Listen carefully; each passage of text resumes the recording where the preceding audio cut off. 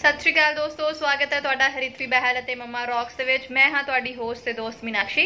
दोस्तों तकरीबन 11:30 बजे आपां ना शॉप तो वापस आ गए सीगे ते आके सब तो पहला तो मैं हरिथवी नूं नवाया तो आया, क्योंकि अजकल हरिथवी कदी 10 मिनट घर 10 मिनट शॉप ते इदां हुंदा रहिंदा है। ये मेरे बिना भी नहीं रह सकती ते घर कल्ली भी नहीं रह सकती। कल्ली नहीं मतलब दादू दादी हुंदे ने, लेकिन और इन्हें कलर पेंट इन्ना ज़्यादा कर लिया सी कि हथ पैर बिल्कुल काले, ईवन इन्ना मैनू रगड़ रगड़ के नहाया फिर भी कलर नहीं उतरिया।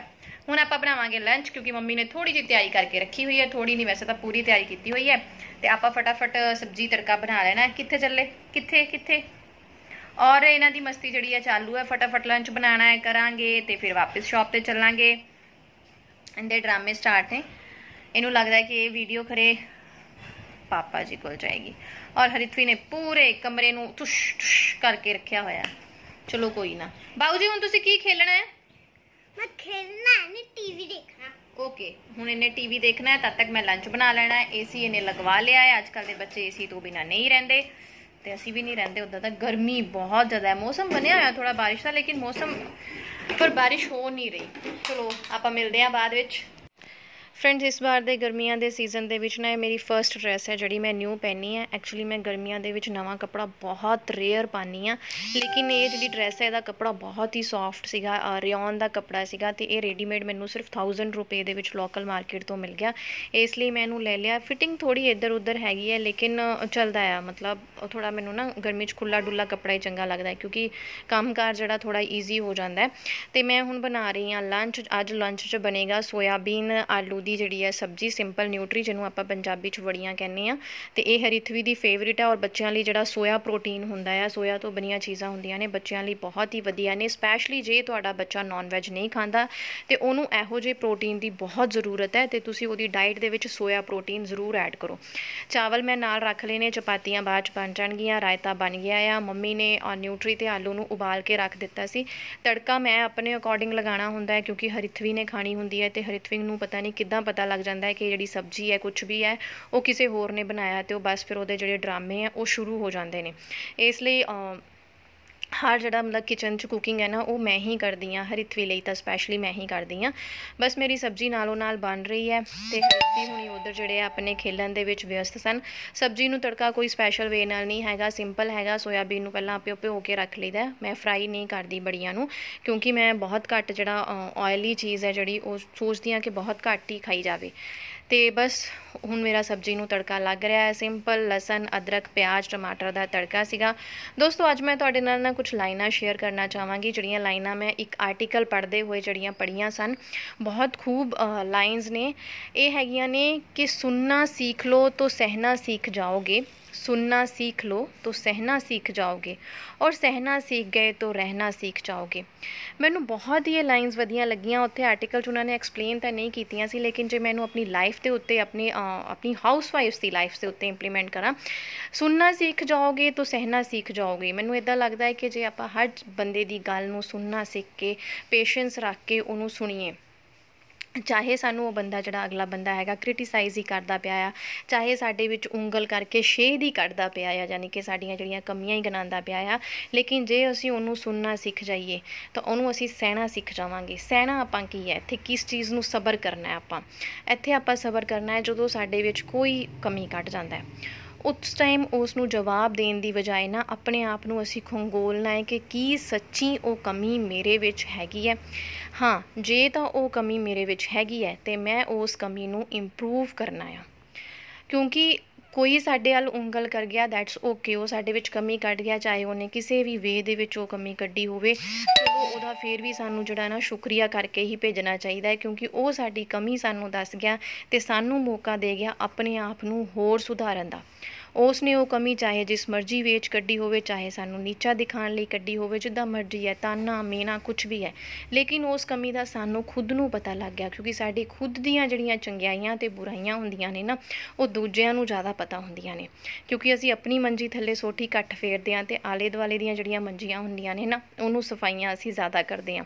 इसलिए सानू अपने बारे घੱਟ पता होंदा है। इसलिए मैं इन्हां लाइनां नूं थोड़ा इस वे च लै लिया कि जे असीं इन्हां चीज़ां नूं सहना सीख के सबर करना सीख गए तो असीं जीना सीख जाते हैं, क्योंकि मैनूं लगदा है कि कोई बंदा ਜਿਹੜਾ ਸਾਨੂੰ ਚਾਹੇ ਤੰਗ ਕਰਨਾ ਚਾਹੁੰਦਾ ਹੈ, ਤਾਨਾ ਦੇਣਾ ਚਾਹੁੰਦਾ ਹੈ, ਉਹ ਉਦੋਂ ਹੀ ਕਾਮਯਾਬ ਹੁੰਦਾ ਹੈ ਜਦੋਂ ਅਸੀਂ ਉਸ 'ਤੇ ਤੰਗ ਕਰਨ 'ਤੇ ਤੰਗ ਹੋ ਜਾਈਏ।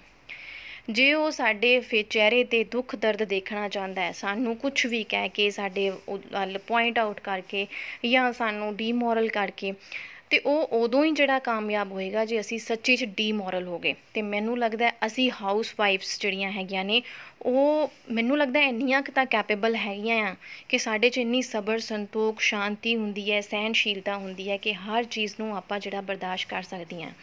ਲੇਕਿਨ ਬਰਦਾਸ਼ਤ ਅਸੀਂ ਪੋਜ਼ੀਟਿਵ ਵੇ 'ਚ ਕਰਨਾ ਹੈ, ਨੈਗੇਟਿਵ ਵੇ 'ਚ ਨਹੀਂ ਕਰਨਾ।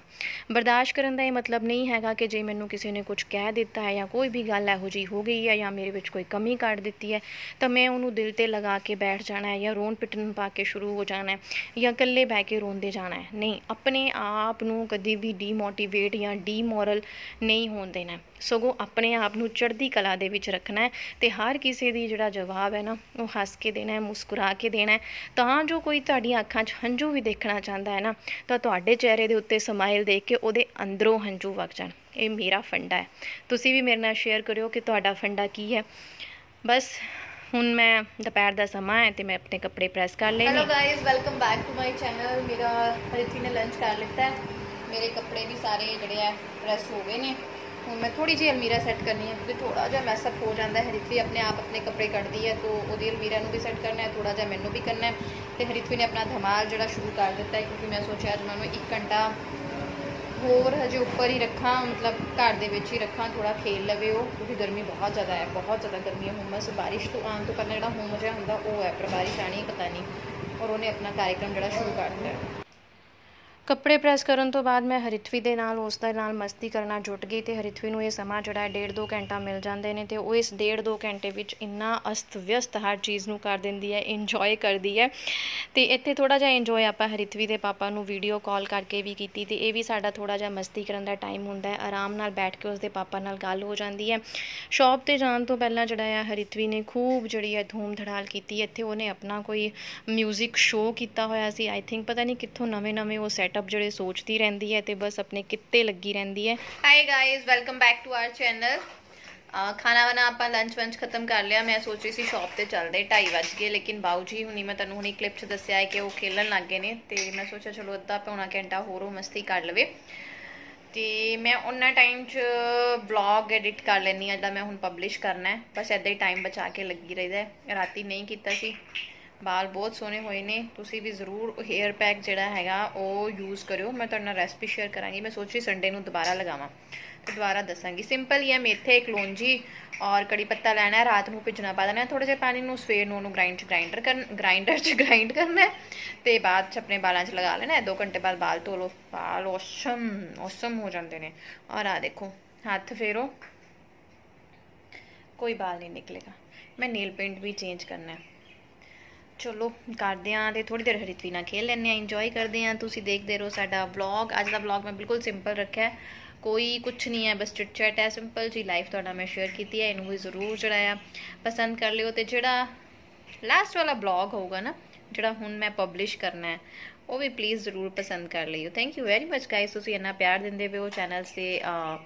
ਅੱਛੇ ਕਮੈਂਟਸ ਆਉਂਦੇ ਨੇ, ਵਿਊ ਤੇ ਜ਼ਿਆਦਾ ਆਉਂਦੇ ਨੇ, ਲੇਕਿਨ ਲਾਈਕ ਉਹਨੇ ਨਹੀਂ ਹੁੰਦੇ। ਪਲੀਜ਼ ਉਹ ਲਾਈਕ ਕਰਨਾ ਵੀ ਨਾ ਭੁੱਲਿਆ ਕਰੋ। ਕਈ ਵਾਰੀ ਆਪਾਂ ਵੀਡੀਓ ਦੇਖਦੇ ਰਹਿੰਦੇ ਹਾਂ, ਅਸੀਂ ਲਾਈਕ ਕਰਨਾ ਭੁੱਲ ਜਾਂਦੇ ਹਾਂ। 2 ਹੀ ਕੇਸਿਸ ਹੋ ਸਕਦੇ ਨੇ, ਜਾਂ ਤਾਂ ਵੀਡੀਓ ਬਹੁਤ ਪਸੰਦ ਆ ਰਹੀ ਹੈ, ਅਸੀਂ ਗਵਾਚ ਗਏ ਹਾਂ, ਜਾਂ ਵੀਡੀਓ ਸਾਨੂੰ ਬਿਲਕੁਲ ਪਸੰਦ ਨਹੀਂ ਆ ਰਹੀ। ਦੋਨਾਂ ਕੇਸਿਸ 'ਚੋਂ ਕਿਹੜਾ ਕੇਸ ਹੈ, ਪਲੀਜ਼ ਕਮੈਂਟ ਕਰਕੇ ਮੇਰੇ ਨਾਲ ਜ਼ਰੂਰ ਸ਼ੇਅਰ ਕਰਿਓ। ਆਪਾਂ ਤਕਰੀਬਨ ਸ਼ਾਮ ਨੂੰ 6:15 6:30 ਦੇ ਵਿੱਚ ਜਿਹੜੇ ਹੈ ਸ਼ੌਪ ਤੋਂ ਘਰ ਵਾਪਸ ਆ ਜਾਂਦੇ ਹਾਂ। ਅਤੇ ਆਉਣ ਤੋਂ ਬਾਅਦ ਮੈਂ ਸਭ ਤੋਂ ਪਹਿਲਾਂ ਤਾਂ ਰਾਤ ਦੇ ਖਾਣੇ ਦੀ ਤਿਆਰੀ ਕਰਦੀ ਹਾਂ।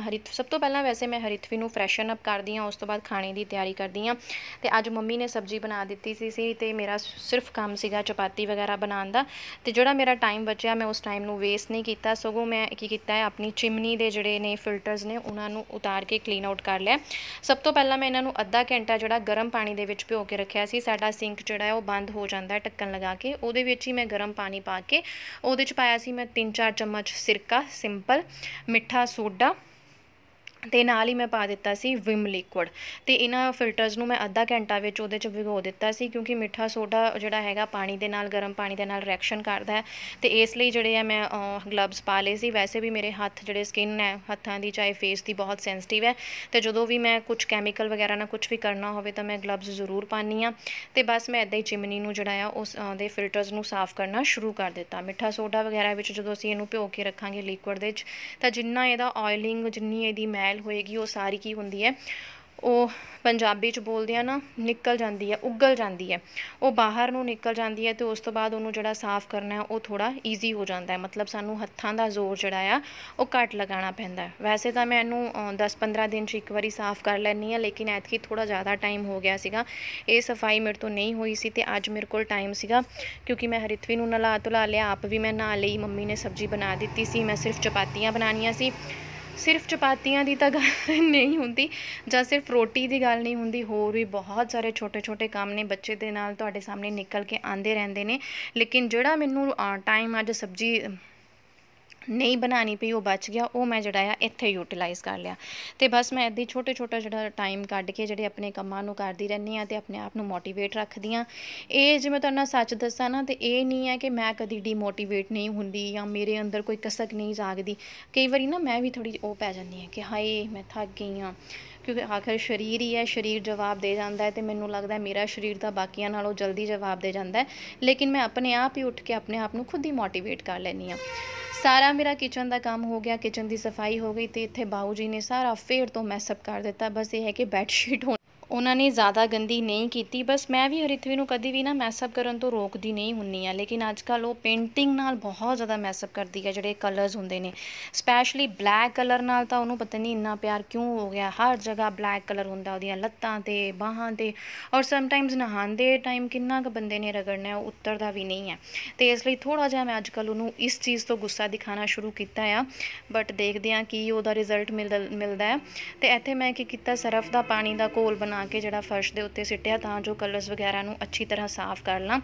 ਤੇ ਸਭ ਤੋਂ ਪਹਿਲਾਂ ਤਾਂ ਮੈਂ ਇੱਕ ਪੋਚਾ ਲੈ ਕੇ ਉਸ ਸਰਫ ਵਾਲੇ ਪਾਣੀ ਨੂੰ ਸਾਰੇ ਆਸੇ ਪਾਸੇ ਜਿਹੜਾ ਆ ਫੈਲਾ ਦਿੱਤਾ ਸੀਗਾ ਤੇ ਉਸ ਤੋਂ ਬਾਅਦ ਇੱਕ ਸੁੱਕਾ ਪੋਚਾ ਲਿਆ, ਉਹਦੇ ਨਾਲ ਫਿਰ ਰਗੜਾ ਚਾੜਿਆ ਜੋ ਸਰਫ ਵਗੈਰਾ ਅੱਛੀ ਤਰ੍ਹਾਂ ਫੈਲ ਜੇ ਤੇ ਉਹ ਸੁੱਕੇ ਪੋਚੇ ਦੇ ਵਿੱਚ ਸਰਫ ਨਿਕਲ ਜਾਏ।